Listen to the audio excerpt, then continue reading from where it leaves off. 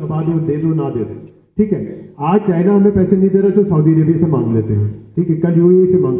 This is no economic policy, ना आपकी, ना पीटीआई की, ना पीपल्स पार्टी की, ना किसी पार्टी की।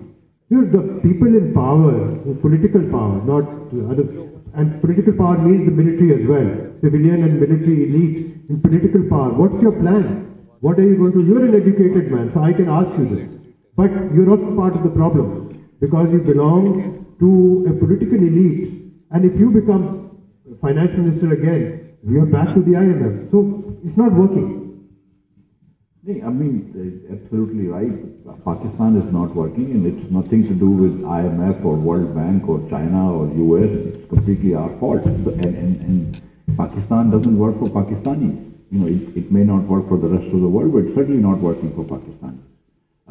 If you have half of your children not in school, if you have 40% of Pakistani children stunted, another 18% wasted, and another 27 or 28% malnourished, obviously Pakistan is not working. Only 16%, 14% Pakistani children are actually not malnourished or are not undernourished. So that's the reality of Pakistan. Every night millions of kids go to sleep hungry in Pakistan. That's our reality. 60% of Pakistanis have a family income of less than 40,000 rupees.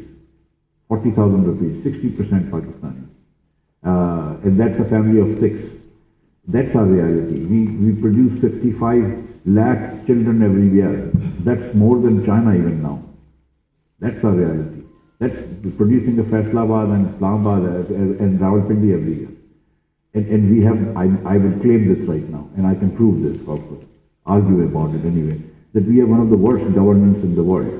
And I'm talking about across all parties, across all provinces, across the Federation, we have one of the worst, least effective governance in the world. That is why other countries, I mean, Bangladesh is not a superstar. It's a corrupt, authoritarian government. It is not a superstar by any stretch of imagination.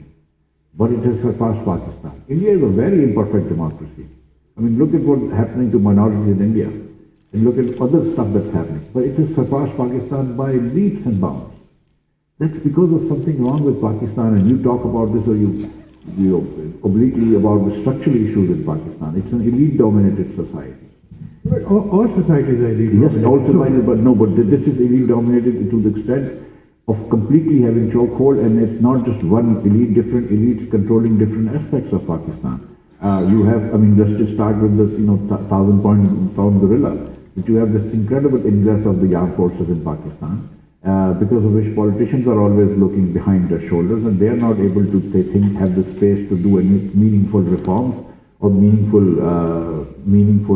improvements. Then you have these, because of this, the politicians become very, they get a siege mentality, so you can only trust your family, for instance. And politics in Pakistan is based on interest and, the family values. Values of a family and values of interest, and not, for instance, left and right, like in America, for instance, there is leftists and there is rightists, nothing of the sort.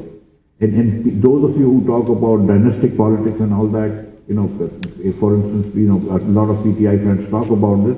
There's a monarchy in PTI. That's an absolute monarchy as well. So I mean, it's the same thing. It's just that he doesn't have children. Otherwise there is no difference. The word of the leader is the law.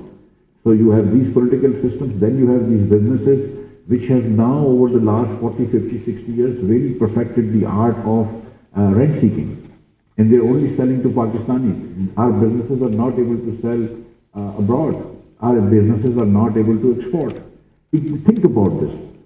There are only about 10 million Pakistanis abroad who send money to us. And those are able to send us $30 billion. And this 22 crore Pakistanis, 220 million Pakistanis together can only export $30 billion worth of goods. That's it. $30 billion worth of goods. That's nothing. I mean, we had the same exports as Vietnam in, I think, 1992. Today, I think Vietnam's exports are close to $200 billion. So, I mean, every country you name, except for, Alhamdulillah, Afghanistan, we are getting behind every country. So if you think this is the elite's fault, I will not disagree with that at all. The military elite and the civilian elite and the other sections of the elite, certainly. I think that, the one solution is to get rid of the elite. The elite has worked in many countries, and you see, you're saying that they're not exporting, right? 30 billion is our exports, which is now about only 8.5 or 9% of our GDP. वो कहते हैं exports कभी इतनी बड़ी नहीं, हमारी GDP भी बढ़ेगी, उसका एक शेयर बढ़ता जा रहा है, कम होता जा रहा है, हमारी सेविंग रेट कम होती जा रही है। देखिए, इस वक्त कोई पाकिस्तानी नहीं है, academics, politicians के अलावा उनको तो कुछ और समझ आता है। गुरु कह रहे हैं कि Pakistan is in severe decline.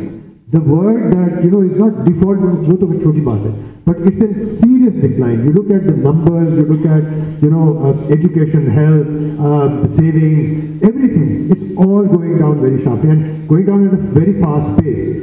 So that's exactly my question. That you are saying that it's these people who are responsible for this. Okay, let's accept that.